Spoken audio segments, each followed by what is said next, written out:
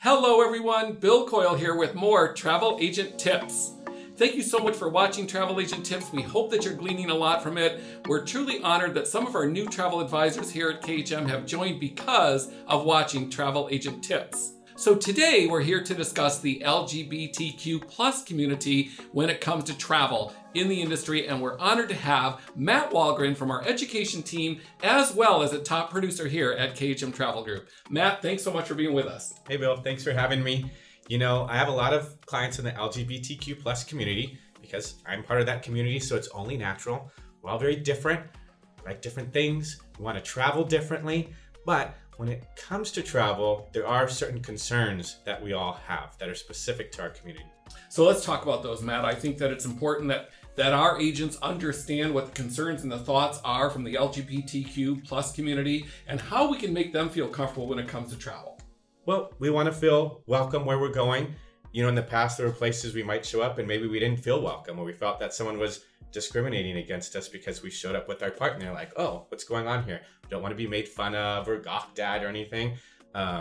We want to feel safe, and we just want to have fun and explore. So there was a time before you became a travel agent that you may have traveled, and it was that idea that says, oh my gosh, am I going to know what I need to know before I arrive in this destination, at this resort, on this cruise line? And now you're a travel agent, right? You're a travel advisor who's advising the community. How is it different in your mind? How are you correlating better to an LGBTQ community now that you're a travel agent? Well, I think I'm a lot well traveled than when I was first starting to travel. So there's that. But I'm also speaking to others who are traveling, where they're going, what it was like, how they felt, did they feel safe?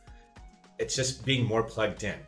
And, you know, I recall in our experience as a travel agency years ago, we wanted to get into the LGBTQ community, right? We wanted to attract that clientele, and we weren't good at it, right? We just didn't do a good enough job of it. How has being in the LGBT community helped you learn to book travel for that community and market to them and understand what their needs and desires are? I think that nowadays it's all about just showing that you care and that you are an ally and that you want to support them. And I think the word ally is critical here, right? But it's more than just a month of rainbows, right? There's so much more to travel. How do we keep it going throughout the entire year? Right. So, I mean, to kind of speak a little bit more about the marketing point, you know, there's these gay pride events all over the country, right? Maybe even in small towns and local communities. So that's one point where you could market yourself. You could sponsor. Oftentimes they give you a table to sponsor it, but that's just one event, 1 month. So if you want to show that you care and you are an ally, well, you want to use diverse images in your collateral and your marketing, in your social media, in your brochures. As a KHM agent, we provide this for you on the portal, so it's a great resource. There's a lot of suppliers that will provide it as well. You know, all clients want to feel seen, but this can make a huge difference in the LGBTQ plus community. These are very, very important. And I love that we have using inclusive language. I think that that's important as well. And give us an example of how that goes. Well, you might say couples or partners, right? Instead of husband and wife. You might say parents instead of mom and dad. I see. Very good. Or family. And then there's a lot of local places that we can go to market or understand the community where we could be involved in that community. Absolutely. There's going to be a local pride committee that works all year round. There might be local organizations that support youth groups. There's, of course, the Chamber of Commerce that's specific to LGBTQ plus community. There's HRC. There's lots of different local organizations or local chapters of national organizations. You can volunteer, be involved in the community, understand the needs and desires, and that's going to help you better be plugged into what their needs are and how they want to travel and what they want to do.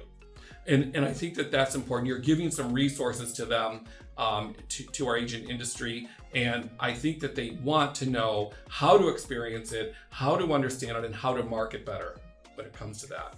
Let's talk about some of your recent experiences with clients who have traveled in the LGBTQ plus community.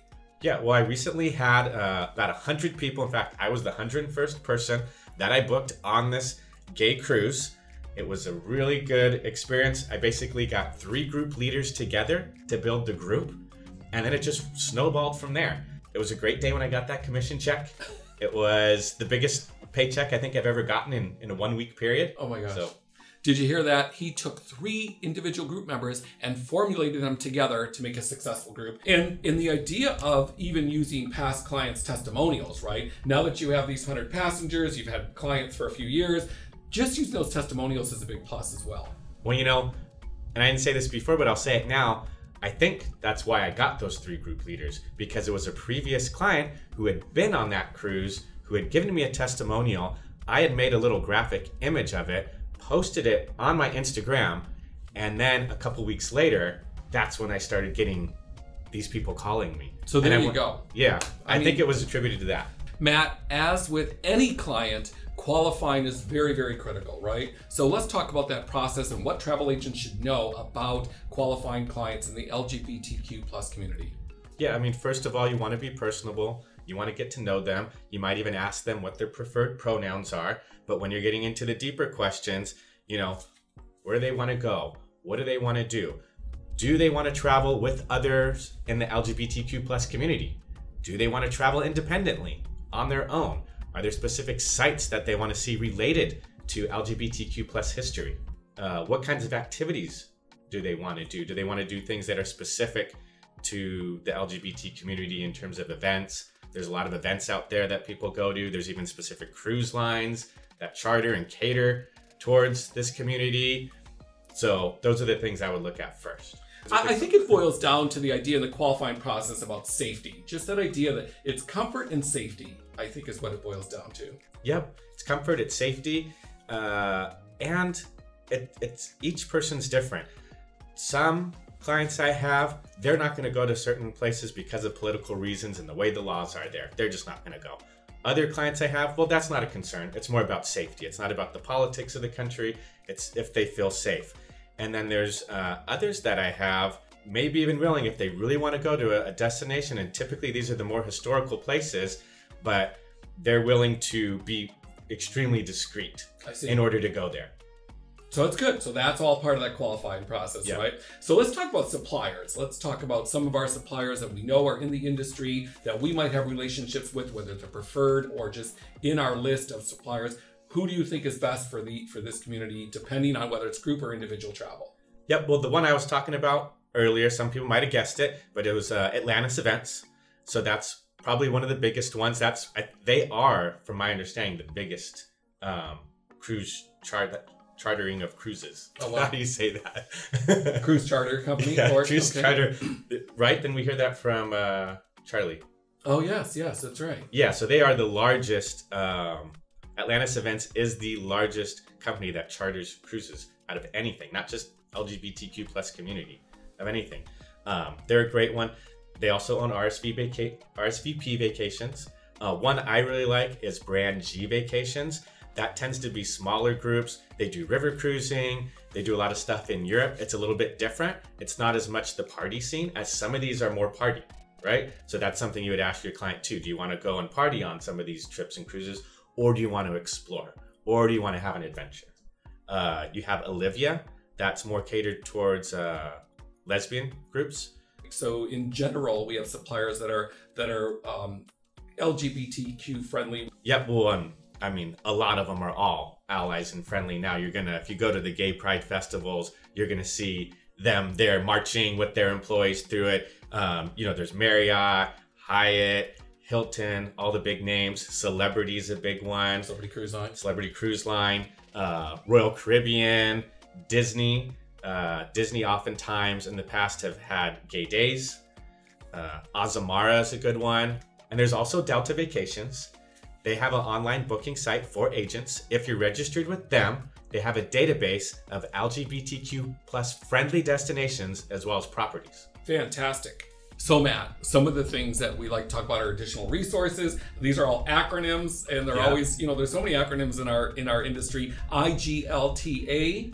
Yeah, don't tell me what that stands for. I'm not going to tell you, but it's basically, if you go to their website, it has a lot of great insights and tips for LGBTQ plus travelers and where to go, what things they might look out for, suppliers as well. It's a resource actually both for travelers and for travel agents. And I know that we were able to have the vice president of that association on our KHM Today show once, not too long ago. So that's on a YouTube channel. We'll put the link in here as well. And then we have the National LGBT Chamber of Commerce. Yep, so this is more of a business organization. So when I was living in California, I was on the board of the Rainbow Chamber of Commerce there. This is to help you network and build your business and get leads from other people who have businesses too, right? Yes, that's very important. And the U.S. Department of State website also provides information for safety protocols. Yeah, so that's got good information on safety. You can go there if there's any concerns that the State Department has. They're going to list it there, and they're great. I met one of the ladies who worked there at an ASTA conference, and she said, you know, these are hardline facts. They're just going by the facts and incidents and things that happen, and they're really just there to protect you. Yes. I love that you mentioned ASTA, the American Society of Travel Advisors. There's a lot of information there, and as well with CLIA, Cruise Line International Association as well. All of these are who our host agency partners with in order to get that information out to our agent community. So one final one is GLAD and the Trevor Project. Yeah, so those are great if you're looking at community events, what things are coming up in the calendar. You can go to those sites and reach out to them to get involved, but also just to see when the events are occurring in different places in the country and even around the world. So our marketing department here at KHM Travel Group has so many available resources on that, correct? There's graphics, videos, blog posts that are out there on that, so they can look those up and find those as well. You know, I didn't even know about the blogs until we were just talking about this, but I knew about the graphics, I knew about the videos, and so I do send those out. I love those. I go in once a month and check and see what's there and grab the graphics I want and put them on Instagram and post the videos to my YouTube channel. Awesome. Once again, thank you again for watching Travel Agent Tips. We hope that you're learning a lot from this. Matt, thank you so much for joining us. Give us those top 3 tips then for our agents moving forward. Yeah, so remember, you want to send your clients to destinations where your clients will feel welcome, they'll feel safe, and pay particular attention to the needs. They just want to get out there like anybody else and explore and have fun. Thank you again, Matt, and we hope that you continue to be successful in the travel industry, especially as one of our top producers here at KHM Travel Group. Please remember to comment below what travel agent tips you want to hear in the future. Don't forget to like this video and subscribe to our YouTube channel. Thank you again so much for watching.